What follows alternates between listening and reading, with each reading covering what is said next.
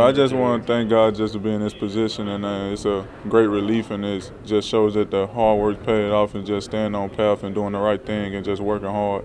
And I just want, like I said, just want to thank God that I'm in this position to even be called or get the award. We're really excited about KJ receiving this award. It's quite an honor.